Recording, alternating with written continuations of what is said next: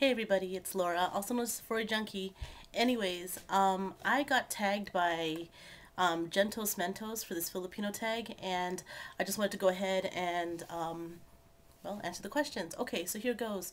The first question he asked was, when was the last time you were in the Philippines? Now, I grew up in Toronto, Canada, and my parents didn't have a lot of money, so the trips to the Philippines were kind of expensive, about 2 grand per person. So I wasn't able to go, and neither was my sister. So we, unfortunately, never have visited the Philippines before, but I would love to visit it someday. The next question he asked was, name that one Filipino dish that you would enjoy the most and why. The one Filipino dish that I really like is sinigang, and I like either fish or beef sinigang, especially if it's really, really sour. I like to put actually 2 tamarind packets in there to make it really sour. It's really good.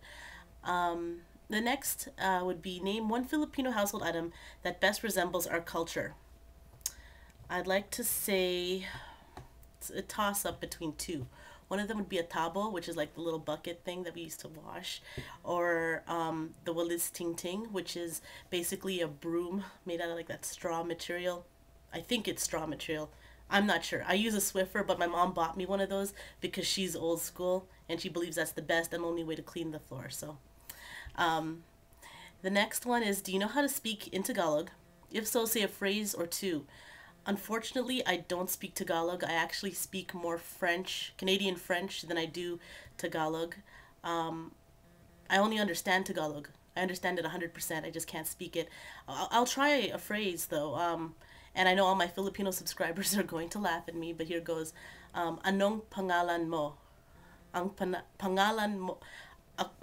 Ang panalang ako si Laura. See, I probably just butchered the Filipino language right there. And yeah, that's pretty sad. Okay, well, hey, I gave it a shot, right? The next one is, which part of the Philippines are you from? I'm not from the Philippines, but my dad was born in Zambales, and my mom was born in Tayog, Pangasinan. So that's it. That's my response to Gentos Mentos, the fresh maker.